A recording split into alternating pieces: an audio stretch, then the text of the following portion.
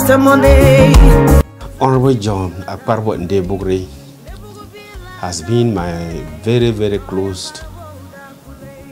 close confidant since 1965. The late John Ndebugre was born on 12 March 1950 to Mr.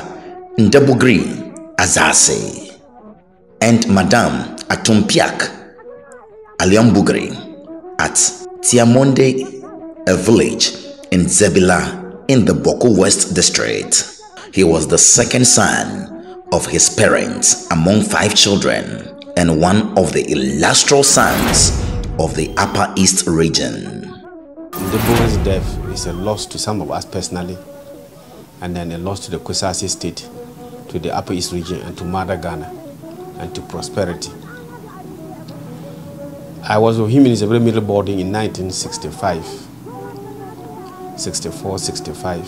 Mr. Ndebugre started his education at the Tanga Primary School and continued to the Zebela Middle School. We passed common entrance together. I went to Navrongo Secondary School in September 1965. So we were classmates in Form 1 to 65 to 70 when we wrote the O level. Then we came back to sixth form together. I finished the sixth form there. He had to leave Navasco to Cape Coast to do prelims. And then later on, he wrote the A level privately and then went to Kwame Nkrumah University of Science and Technology and did chemical engineering, which they call today chemical engineering. He had become what one would consider as a moderate. If you know his background from the PNDC days and his encounters subsequently with the PNDC and the NDC, I believe people were expecting more radical personality in the parliament, but when he came, he joined the ruling party in the parliament. In Accra, Alhaji Hamidu Abugri, Kusaug's chief, applauded the late lawyer John Ndebugre for his contributions to the development of the Kusaug traditional area and beyond. John Day on ninkane zap Kusaug yala kabapun testek bang yet zin golspe te pen golzina na din pin Rollins time on teka wagba yanga pam region otum kan ko tuma de kade na pia so zina de awana la de bod Kusaug nyanga yi ka babban dunya bangye o on kila on nintetar on me ana Kusaug se kat yi tia yi ka bangye wai on kila on me monya ka de awana ka te pia yi som de ane tena mingyan yas so de bod yi ka ni do bangye o ni de kila otum toma. After he left the university, Nde has demonstrated that his intelligence level is very high. He's very brilliant. In 1986 or thereabout, Nde decided to read law. So he did law and then was called to the bar in 1988. So he has been practicing as a lawyer since then. And those of you who have been listening to social media or following social media will know how erudite his contributions have been in the social media as far as legal issues are concerned and also political issues.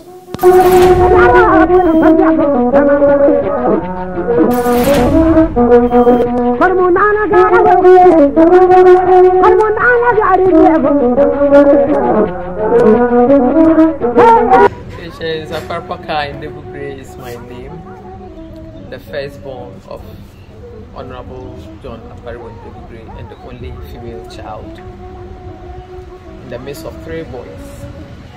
Daddy was a great father, a caring father, a loving father. He wouldn't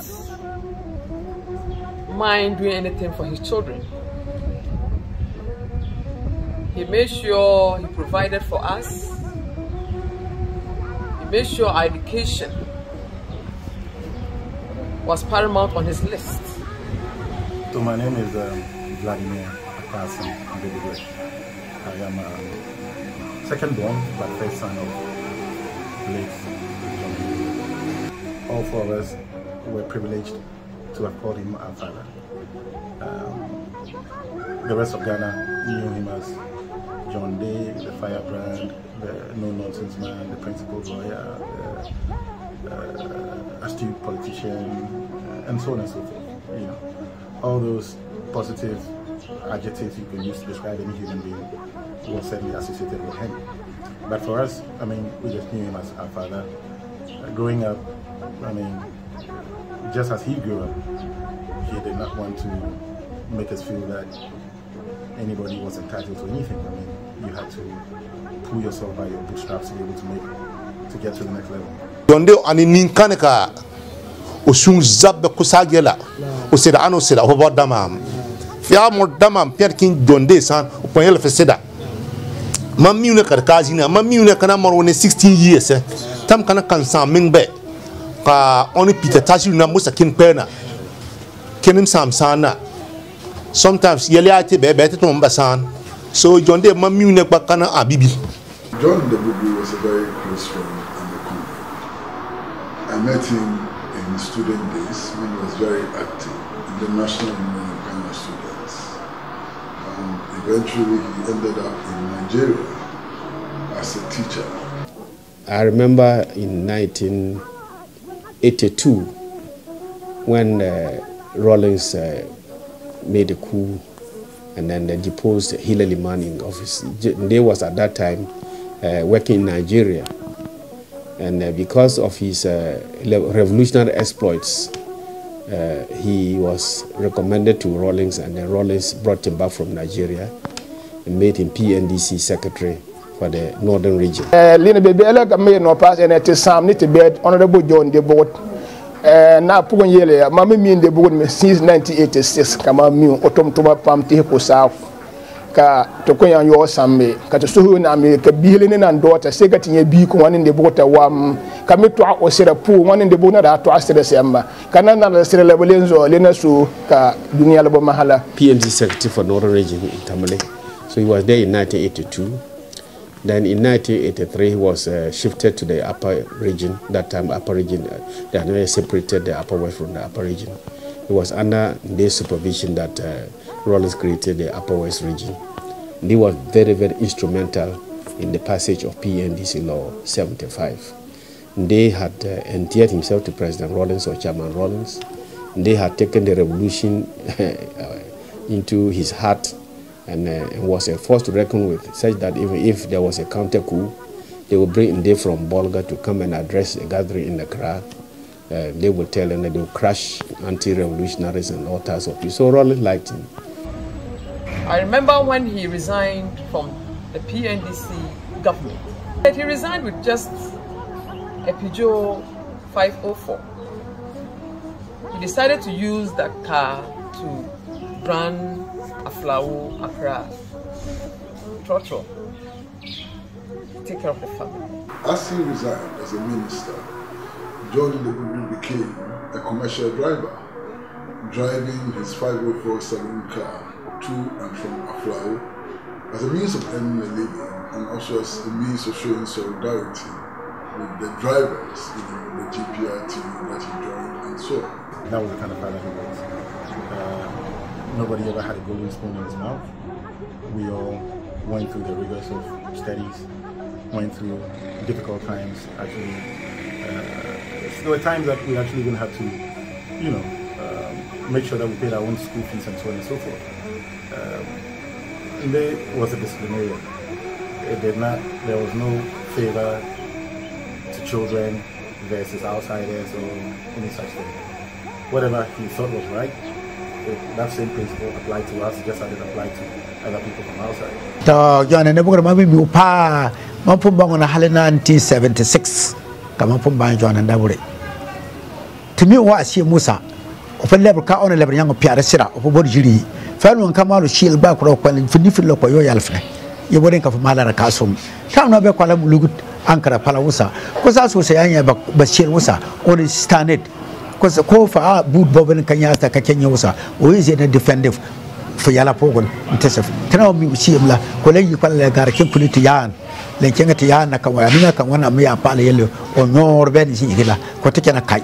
So while we mourn him, we also have to give praise and glory to the God for giving us a son called John Ndebugre, for giving him the energy, the knowledge, and the tenacity to fight the way he fought for social justice, not just for Kusaug, but everywhere. During the political era, they joined the People's National Convention, PNC, and he contested elections in Zebula and finally won the seat in 2004 general election and came to Parliament. That is the 4th Parliament of the 4th Republic. He represented the people of Zebula. Mbiala impasse biela moro biela paso go kene John de biela di o ma o ane big bergo amare mame duona miu kamele wom den ko tomates ko sak ndede te yapo yete piao o piere to ko yanga pompia zina krenai amare ana bonkan ko duona zap ko sak zabre o sengene o naro sa fazina so ana wona bonso kata bonso de zikan ko onabe wena mningozi song ka o sunrume mai kata me pam bikana mena duona mena te yang me kena mezin ko saken ka tenai yang no ko me mama si John Day on ngamera wenne John Day time ko rabe. He made us self-sufficient. He made us understand that we could not depend on him at all times. What he could do for us was to make sure that we got the best of education. Took us to, quite frankly, went some of the good schools in Ghana. And for him, that was all he could do for us. The rest of it, if you went to school and you went to go and do some stupid stuff and got yourself embroiled in some problems of the sort, he was not going to come and get you out of that trouble. You understand? So that was the level of discipline with which we were brought up, and I think that to a large extent it has actually helped us in shaping our lives to become whoever we all four of us, each of us have become today. Ndebugre, on leaving the government, became an active advocate for the return to the multi-party democratic order. He first joined the Kwame Nkrumah Revolutionary Guards, where he became national organizer. And the Kwame Nkrumah Revolutionary Guard then built an alliance with the New Democratic Movement, the African Youth Command, and the United Revolutionary Front, which was then in exile, and started a vigorous campaign for the return to multi-party democracy. Indeed, this alliance, which was then called the Progressive Alliance, led to the formation of the Movement for Freedom and Justice, which was led by Professor Albert Edouard. I recall that it was Ndebugre, Kwame Riafi, Osujima, and I who persuaded the late Victor Usu to bring the Danko-Guzia tradition on board the new alliance, the new broad alliance. And it was the four of us who went to convince Professor Albert Edouard to become the national chair of the movement. In the course of the struggle for the restoration of multi-party democracy, Ndebugre was arrested and detained. It didn't sway him. He continued to pursue the cause of building a democratic order, and he sacrificed his all and contributed significantly to the building of this new democratic order that all of us enjoy. Every Kusaug man owes a lot of allegiance to Nde. His death is a loss to all of us, and he wasn't too old to have died. 72 years plus is not an old age. People are living up to 80 and 90 years. And I wish they had lived for at least another 10 years and or a few more years.